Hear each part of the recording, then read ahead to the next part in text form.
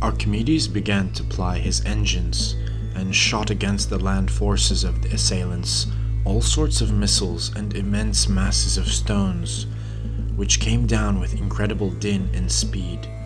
Nothing could ward off their weight, but they knocked down in heaps those who stood in their way, and threw their ranks into confusion. At the same time, huge beams were suddenly projected over the ships from the walls, which sank some of them with great weights plunging down from on high.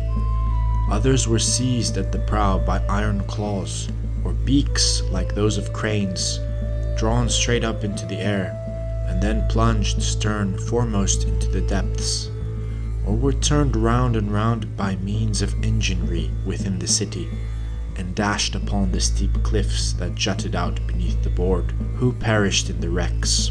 Frequently, too, a ship would be lifted out of the water into midair, whirled hither and thither, as if it hung there, a dreadful spectacle, until its crew had been thrown out and hurled in all directions, when it would fall empty upon the walls, or slip away from the clutch that had held it.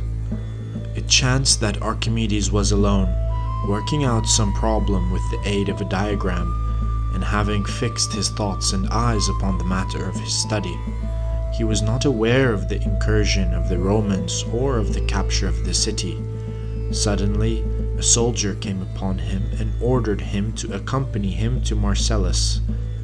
This Archimedes refused to do until he had worked out his problem, whereupon the soldier flew into a passion, drew his sword, and dispatched him.